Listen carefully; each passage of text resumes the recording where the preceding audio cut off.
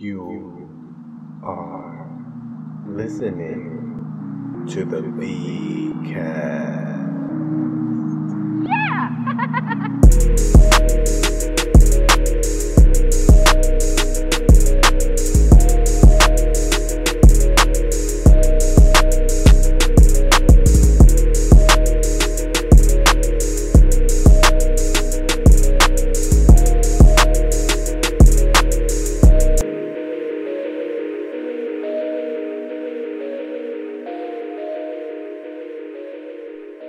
Hey everybody, welcome to the podcast.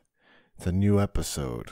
Today is January 29th, 2020. It is a Wednesday night. It's been a rough week. I'm very grateful right now. Let me just say this right off the gate. I'm very grateful to have this platform. Even if no one is... I don't have 1,000 listeners. I don't have 100 listeners. Maybe 10. All right. I'm grateful for every one of you, but I'm very grateful for this platform right now to be able to speak my mind long form because I need to. I need this after this week. I'm talking about the death of Kobe Bryant, his daughter, and the other family.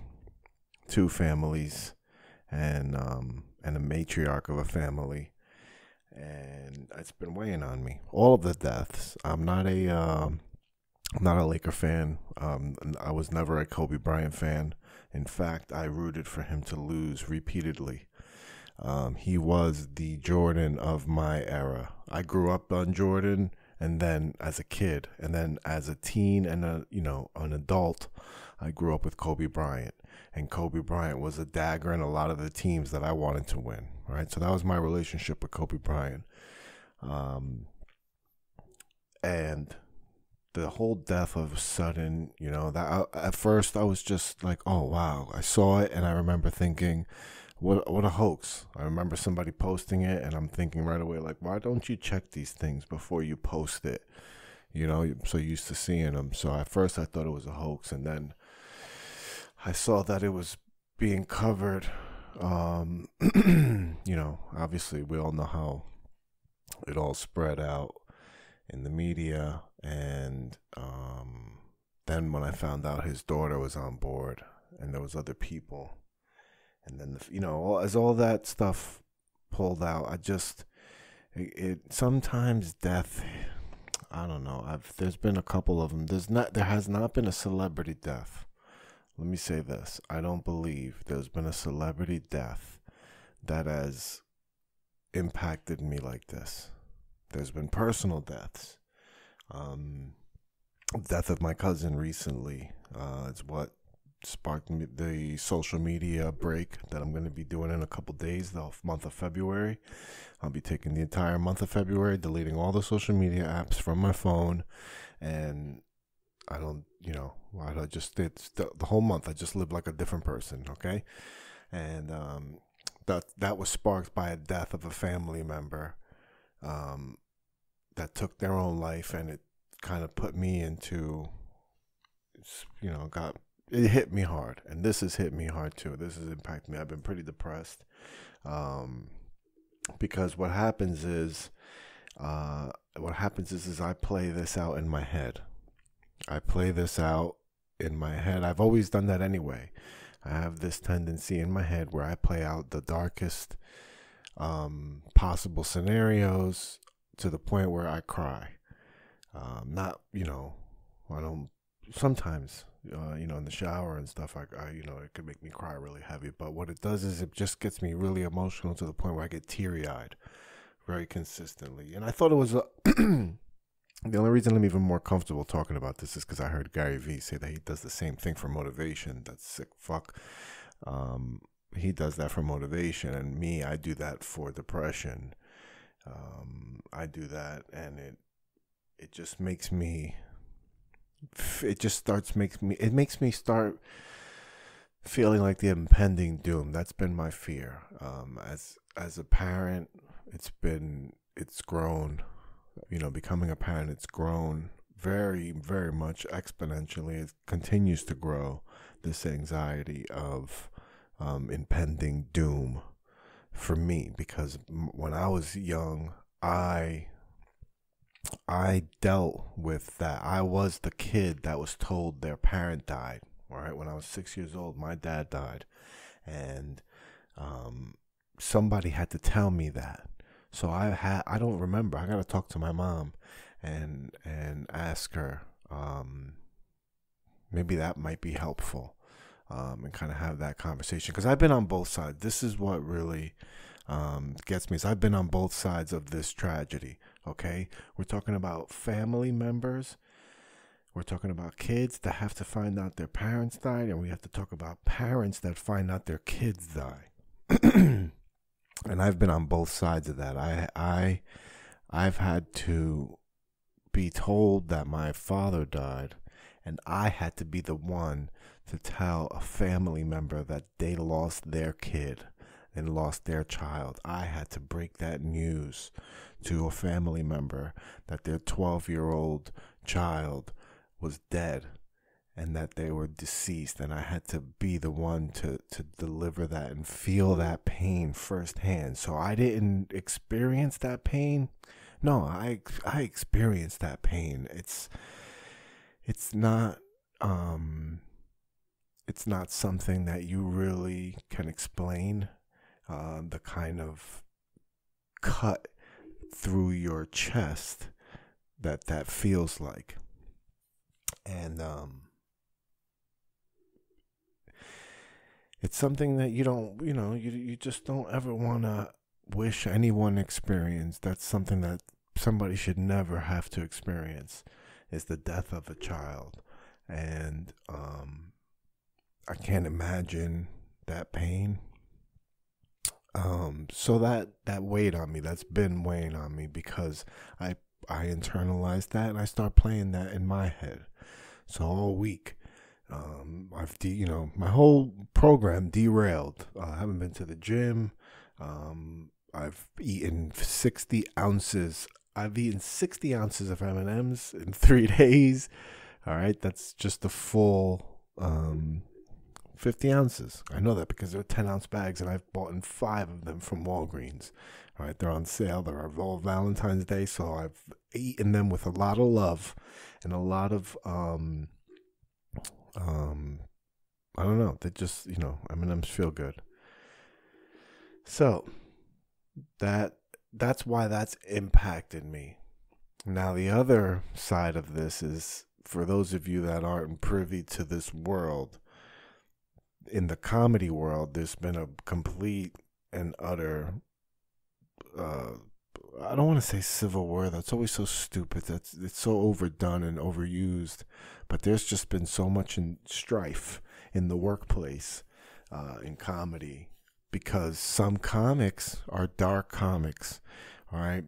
Let me tell you something, people that do or do not know about comedy or comedians.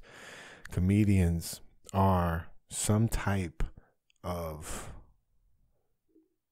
some type of damage inside of you that makes you want to go up and try to make people laugh, like something's going on.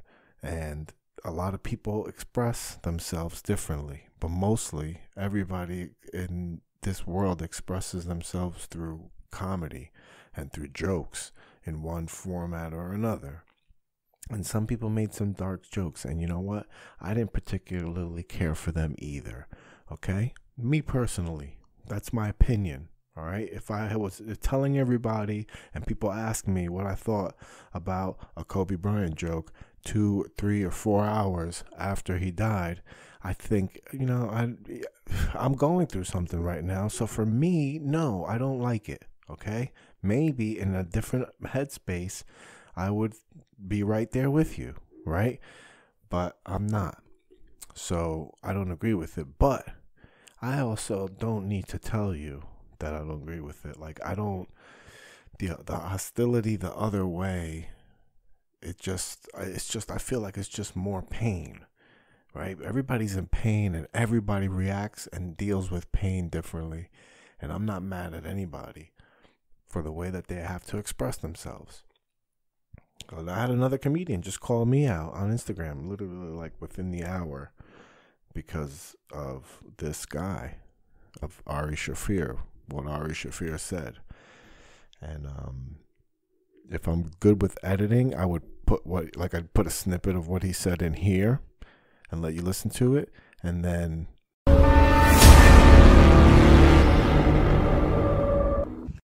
as I know, there's always a lot of like hate, pain in the world, and there's always a bunch of terrible stories. And every once in a while, there's a good story. A good story comes out. The guy who got away with rape got his today. Kobe Bryant is a god. I'm here in Charlotte, the home of the team that originally drafted him. Maybe he wouldn't have raped that chick in Denver if he had stayed in Charlotte with the Hornets. But anyway, the point is, dude, it's like, I would just resume with the conversation right now, and then I would just continue to say that, like I said, I don't agree with it. When I heard it, like I told you, like I'm feeling a certain type of way about this. So when I heard those words, it didn't make me feel good. It didn't make me feel good inside. I didn't like it. So it didn't, I wasn't liking it. I didn't share it. I didn't have to talk about it. I just was like, ugh. And I kept it moving. You know what I mean? Like I don't understand everybody's need to like tell people what their opinion is and have to like, well, I mean, I get sharing your opinion, but why does everybody have to like feel the same way as you? Like because you're feeling this way, it's the only right way to feel. I feel like everybody reacts differently. Like, and again, I was still mad. I was mad at Ari Shaffir. I did not like him for a day or two. Like since the whole thing, I was like, oh man, I really don't fucking like this guy anymore. You know what I mean? Like, you're just a real asshole, to do this shit. And then he posted on Instagram a very meaningful, a thoughtful response, and I'm just going to take the time to read it because this is, for me, it was the difference that made me say, all right, well, you know what, I'm not mad at Ari anymore.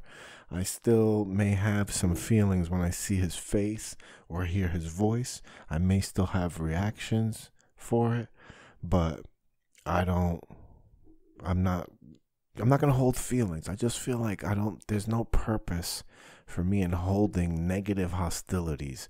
Like, I don't feel like I need any more of that. The death and the way I'm feeling about these families and their response to it is enough for me. I don't need to feel the anger too. I'm already angry. Like, I'm already going to express a lot of this emotion through anger because I don't know how to other than humor and sarcasm, which my humor and sarcasm comes out as anger anyway. So it's the way it's expressed. So I don't hold grudges. I'm not holding grudges against anybody and their jokes and whatever. I've unfollowed a lot of people just because I thought people were tasteless, and I don't have any connection to you.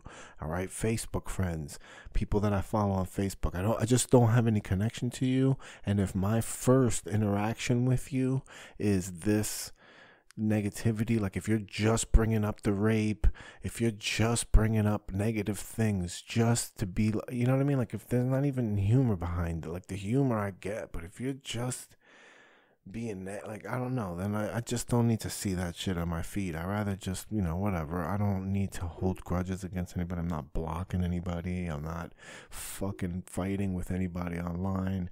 That's just all unnecessary. People grieve how they grieve. They go through their emotions how they go through it, and that's fine. And what I'm going to do is just keep my mouth shut and keep doing what I'm doing and keep working, because that's all I can do, is get up every day and fucking show up. Right? That's it. And ride this wave, because guess what? this is going to pass, and then I'm going to be on the up again, and then that's going to pass, and I'm going to be down again, I'm going to be up again, I'm going to be down again, and guess what? So are you. That's life. All right? I recorded a whole other episode on Sunday. I recorded an episode right before I found out the news. I recorded an intro because I wanted to get another episode out by tomorrow, and I was like, for Thursday, like another midweek release, I was like, you know what, instead of just releasing all of them on a weekend and then having 3 episodes out, I'll stagger them and release one. And I didn't have another episode recorded, so I had a 2019 review that I did, and I reviewed all my shows. I reviewed all my comedy dates. I reviewed the producers and how I thought the show went and all that stuff. And I just recorded it, but I never put the intro and then, edit it and put it and clean up the audio. I never did any of the stuff post-production to put it out. So I just had that, I was sitting on it. So I was like, you know what, let me record a quick intro and, put it out. I'll record it for later in the week. And I did it. And as soon as I finished recording, and I went upstairs and stuff, and I found out the news, and I held it, and I did the post-production, and I didn't want to release it because the next episode this episode is number 24.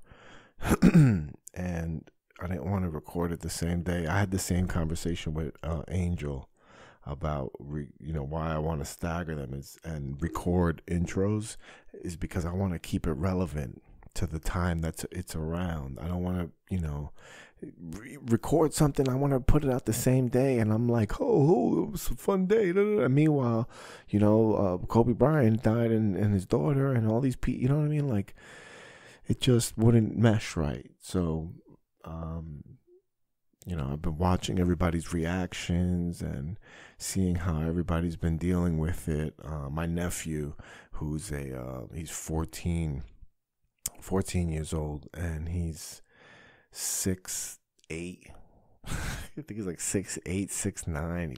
Really, really good ball player. And I watched him get scouted by, private high schools in the area and things like that. And he plays in, those young man leagues and for different age groups and age groups older than him. And it's really dope to see. And he wears number 8 because of Kobe Bryant. And, I know he's going through it. So everybody in the whole world, I'm watching people online too. And, one of the things that did bother me, I did respond to something. Something did elicit a response from me. And it's people that wondering why Kobe Bryant is being talked about more than everybody else. It's because people die every day and it's not major news. But nobody else has a camera or, the whole world, millions of people with eyes on them since they were 17 years old. Imagine being 17 years old and millions of people have their eyes on you and everything you do. Everything is criticized. Everything is under a microscope all the time. People are worried about what you're doing, the decisions you're making, and everything affects all these other people behind you. Because remember, when you have all that attention behind you, you're also generating a large amount of revenue, not only for yourself, but for a lot of people around you. You affect so many people, the people that have to sell your sneakers, the people that have to sell your merchandise, the people that have to make all the stuff, the people that have to distribute all the stuff, that have to drive it all around. So many people. When you generate billions of dollars, all right, owners of sports teams are making billions of dollars based on the popularity that you generate. And you're making hundreds of millions of dollars, and you know what I mean? Because of the attention that you generate. You're not just anybody. You're not just someone that just signed up for a job. All right. You're somebody that worked to develop a craft, an art, I don't care what you think about sports as far as it just being somebody bouncing a ball and throwing it in a hoop. You're fucking wrong. It is a skill that you have to develop, that you have to work hard at, that you have to do things that you as another person won't do in whatever field you're in. There's very few of you that are criticizing why this person generates this amount of revenue that generate any kind of thing in your field or in any, you know what I'm saying? That's why millions of people aren't watching you.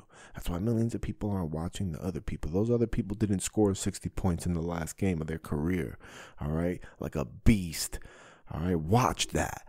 Watch Kobe Bryant in the last game of his career. If you watch anything else in your whole life to ever even understand who Kobe Bryant is as a person and as a player, all you need to do is watch one game, and that's his last game and of his whole career. That's all you need to do if you need to know Kobe Bryant. Is you don't even need to watch the whole game. Just watch highlights of what he did. It's not just the numbers. All right, it's not just the numbers, it's not just the skill. All right, it's showing determination inside of you, character, work ethic. All right, something that us normal people and the people that don't achieve greatness, I'm not talking about just sports, I'm talking about in anything. Those of us that do not achieve greatness in anything is because we don't work at it like that.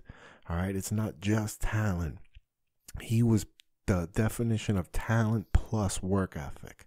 All right, when everybody else was at the club after the game, he was shooting jump shots in the gym repetitively. All right, there's just something that there's something that you just can't put a metric on it, and that's why they make an ungodly amount of money. All right, they don't worry, and then you have the other people that are like, oh, the military and policemen don't get that. No, they don't, because that's not what they fucking signed up for. All right, you want that shit? You go on American Idol and you go on fucking America's Got Talent. You don't go to fucking your local police department, all right, for fucking fame and attention. No, you go there for whatever fucking paycheck and pension that they fucking promise you to defend people, because that's what you're willing to risk your life for. Not just a fucking paycheck. You're actually willing to risk your life to help other people. It's not just attention, all right? They get plenty of attention and respect from us. Man, I'm so happy to have this platform to be able to voice my opinion in my little fucking wooden table in my little wooden basement, all right, with my fucking no name having ass, no credential having ass opinion, all right? But guess what? It's on this fucking recording. It's in this microphone. And then I put it on the internet and anybody can hear it. And then the people that agree with me can agree with me. And the people that disagree with me can go fuck themselves.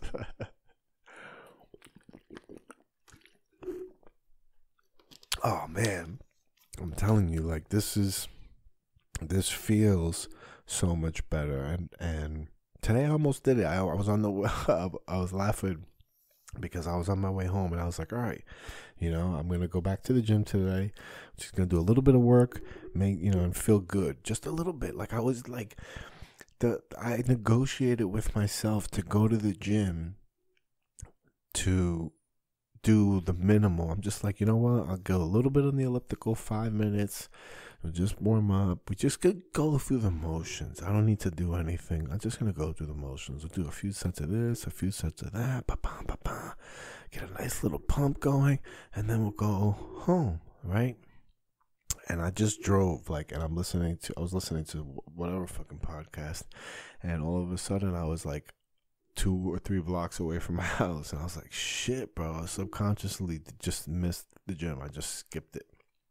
So, that's a good step in the right direction, is the willingness to take action, and then, the absent-mindedness that can't help. that shit just happens. But I was willing to take action, so that's good. Finally, Monday, Tuesday, I was like, oh my God, I was so, I just want to come home and lay and wrap myself in a blanket. I don't know how to describe it. And this is something that's been developing more as I get older.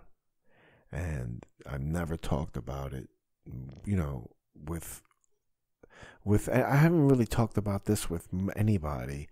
My wife and, kind of my family, like my brother, some of my friends, but not something I talk about in great, length, online and stuff like that. It's hard to struggle because I still deal with the shame of it. I still have that machismo mind that I can't show weakness. I can't show vulnerability because then I'm not alpha.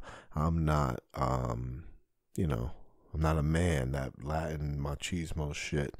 So I'm still dealing with fighting that and being able to, be honest.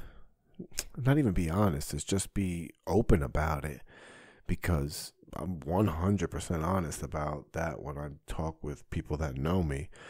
And, but I don't know, as I'm getting older, this shit affects me more. And it's been, I don't know, years of it. And I don't want to go see no fucking therapist. I don't want to pay to have to sit there and talk about this shit. I'd rather talk about it here and, and talk about it in this kind of forum and talk about it on stage, express myself through my art. And develop that more, my art of expressing myself through my humor, and getting more in touch with that and putting more work into that, and seeing how, and being more active, man. I gotta make sure I get these 4 days in the gym. That really does help. Those of you that struggle with depression too, that activity, getting active, like I said, man, that's why I joined Planet Fitness too. Not only because of the $10 a month, but because I don't have to, I can just go in there and not have that, that mentality, that I have to go in there and kill myself, that I have to go in there and, drop 10,000 sets, and you know what I mean, just go in there and overwork myself. I can just go in there and do something, right? Something's better than nothing. And that something, and the habit of it, and the feeling of that accomplishment, it does make you feel better, and getting that blood pumping. I was doing that row machine. That row machine's a bitch. I don't know if you remember that row machine from that Kevin Spacey was using when he was Frank Underwood in House of Cards. That row machine that he has in the house, when I saw that thing at the gym, I was like, I want to try that. I want to get, and then I tried it, and I was like, that's just a bitch. So I do 2.5 minutes straight. I try to get a song, and I'm like, all right, I'm going to do the length of this song, and that'll be the amount of time I'll do. And I'll try to get to 2.5 minutes straight of rowing, and my chest is pumping, my lungs are screaming for air, and sometimes I get sick, but when I leave, the way I feel, that coming down is it's so much better. It's such a better release. So I have to make that a priority, because that's the number one medicine for depression, natural medicine.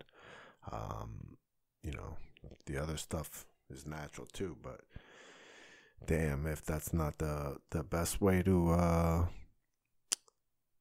medicate, over medicate.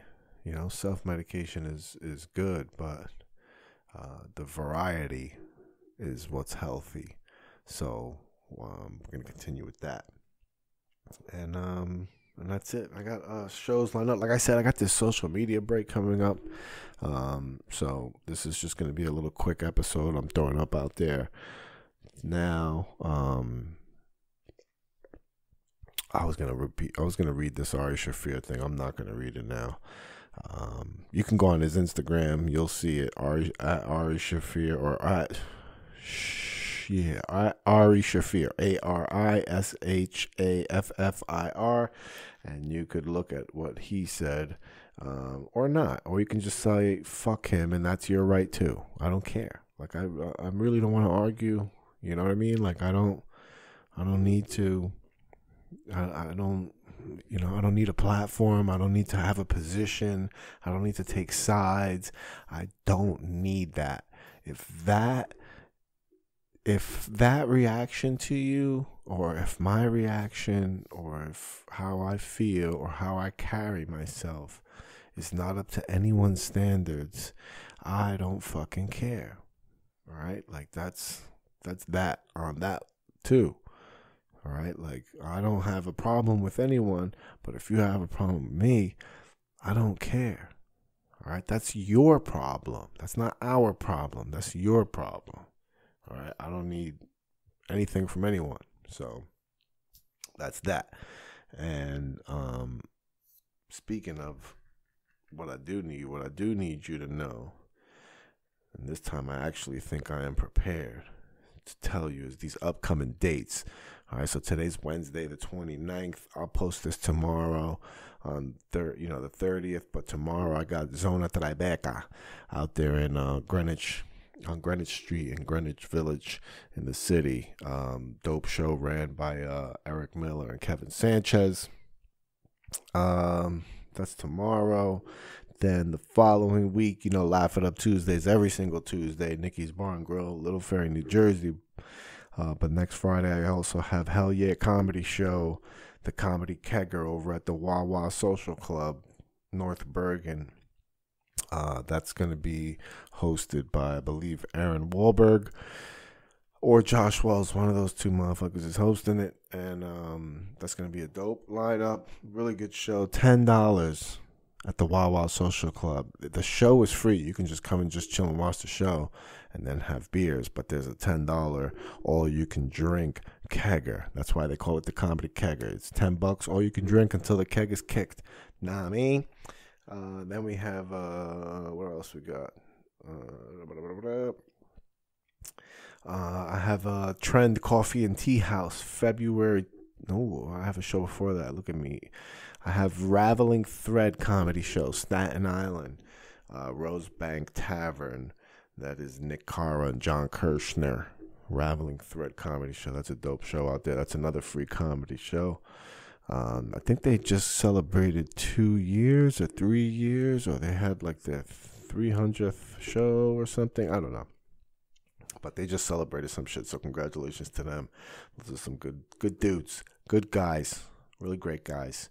So February 24th, we got the Trend Coffee and Tea House. That show's ran by the lovely Esther Cohen, and that is Trend Coffee Tea House in Montclair, 411 Bloomfield Ave. Shows at about 8 p.m. And I saw the lineup. Angela Sharp's headlining. She's got a guitar and a sexy set. So that's good stuff. And then Station Bar and Grill out there in Cranberry, New Jersey. We have the comedy show ran by Mike Bonner. Lovely, lovely man. 8 p.m. out there at Cranberry, New Jersey. And then I'll have Tiff's Grill Ale House, Tiff's Comedy Club. That's a nice dope spot. Nice, dope spot that I hear about. It's going to be my first time performing there. So that's over, that's at 7 p.m. out there, I think, something like that. That's a ticket show, right? Tickets are on sale for that show. You got to find out. I don't know where that is. You probably go on their website or something. But hey, look, guys, I had dates this time. I was organized. You like that? So those are the shows I got coming up, and that's it, guys. I'm really happy. If you listen this far, thank you so much. First of all, if you are going through something, I always kid around, DM somebody else. If you're going through something and you need to talk and you have a problem, DM somebody else. But you can hit me up, and I'm actually a good listener. And it would inspire me.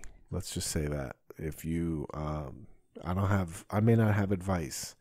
I may not have an answer for you, but I know that sometimes when I share my problems, or if I finally open up about something, sometimes me just saying it is, sometimes me just saying it will make me feel better. You know what I mean? Like sometimes just me saying what is bothering me gives me another perspective on it, just like verbalizing it and sharing it. You know, things in the dark hurt you, right? You're always scared of things in the dark. So you got to put some light on it and share it with somebody else. Whoever it is, sometimes I hold on to things and I don't share them with the people I should be sharing them with. And, you know, it makes me feel alone. And then I could share it with a stranger. Like I've done that before. Like just, you know, sometimes I'm mostly a reserved person, but sometimes I share something, like I get into like a conversation with a stranger, like at the grocery store or something, you know, somewhere weird that you just happen to stop and actually talk to somebody and have like a real conversation. And the next thing you know, like I'm like talking about something like real personal, and you know, you share it and you leave it there, and like it's like you never see this person again, and it's almost like like saying something or writing something down and burning it, you know, like you get it off your chest and then you don't have to worry about looking at it again. But that's what this was for me, being able to get on this mic and express myself and express my feelings that I've been holding in. I haven't really, you know, I've expressed it to a few people. A few people have shared the same feelings with me about how they've been going through it. So, you know, it sucks. You know, I can't imagine having to live with that every day, you know, with the family and stuff like that. So, you know, definitely my heart goes out to them. And that's it. They set up a foundation. I saw, you know, they set up some foundation for the families. You know, so I'm sure you can find out if you're interested in that. I'm trying to figure out a way to wrap this up, guys. I just, you know, again, this life is too short for the negative shit. Try to keep the positivity, keep a positive outlook on things, and keep showing up every day. And share your problems. Share your problems with someone, all right? Figure out a space. Look at me. I'm a stranger. If you found this and you're listening to this and you're a stranger, you can share shit with me, all right? And if it's funny, I'll make fun of you about it. Nah, I'm not. I don't know. I might.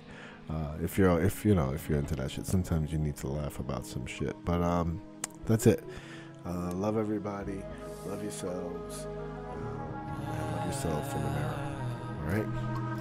Peace.